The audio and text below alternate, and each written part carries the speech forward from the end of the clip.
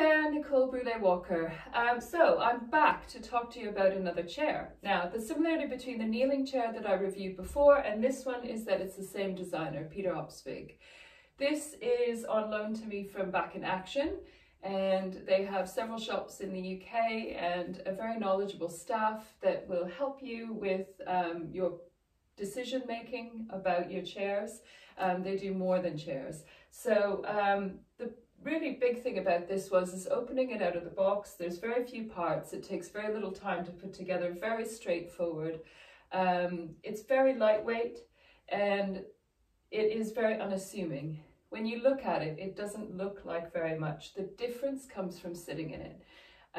So moving up into sitting, you've got the rockered bottoms and your seat back, which you'll probably find you spend very little time in.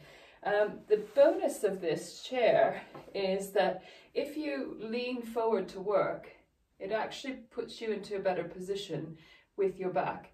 And so very similar to the kneeling chair, it gives you that angle that you would be working at, but you wouldn't have the kneeling pads to lean into. And so when you go to sit upright, you've got some regular motion that you can create there. And if you're just listening to a call, you can lean back and it's fully supportive. It really is far more of a chair than you would ever expect by looking at it. The real impact comes from sitting. Now, I have used this minimally. I actually allowed my husband to use it. He's had a long-standing back problem, and his comments from using this chair for probably the last 10 days or so, so not very much time and probably 30 years of a back problem, is that he feels more vital at the end of the day, and he has a lot more mobility in his lower back when he's up moving around doing other things, and far less pain. So it proves that the motion in the chair, in any of these chairs, whichever one you might want to choose, is so important. It's not the sitting that causes the problem, it's the lack of movement. And so the beautiful thing with this chair is that it allows you many different sitting positions depending upon what you need to do with your body to work. So lots of people are using these besides as their home office chair. They work perfectly well around the dining table. They come in a variety of different colors and woods, so that you can match to the decor of your house. So not only is it ergonomic, it's also, you know, quite trendy in that you can match your decor. You can actually do something with this that is a little bit more beautiful, but at the same time you get that added bonus. And the most important thing is that it really supports your body through sitting to the point that you feel like you're not sitting anymore. So when you lean forward again, that gives you that kneeling chair feeling, but without the knee pads to lean into.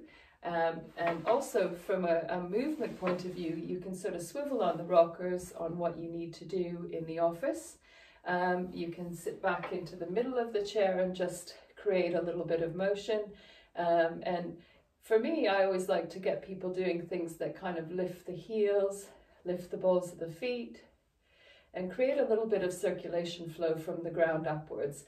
Our calves are our second heart, and so it's there to try and help regulate the blood flow through the body. If we're sitting and our feet are just flat on the floor or tucked underneath us, we don't get that. And so it's just nice to have that little bit of a push off, create a rock so that you get some motion through your back, which you can do quite easily through the course of the day, or when you need to just sit back and listen in your Zoom call, you can prop yourself back.